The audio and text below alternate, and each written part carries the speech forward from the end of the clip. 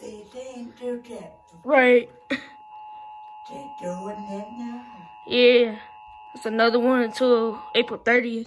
From the governor's office, the state of Michigan has extended the stay home, stay safe order until April 30th to save lives. All activities that are not necessary to sustain or protect life must be suspended until normal operations resume.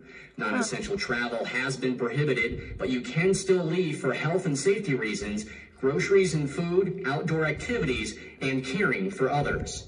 All individuals who leave their home or place of residence must adhere to social distancing measures recommended by the CDC. For additional guidance, see www.michigan.gov/coronavirus.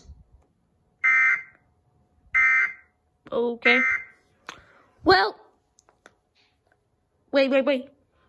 So until April 30th. Yeah. Huh. Let me go on Fox real quick and see if this is if this emergency alert system's on Fox. No, it's probably not. It's a question of whether Mr. Reynolds agreed to participate in paying.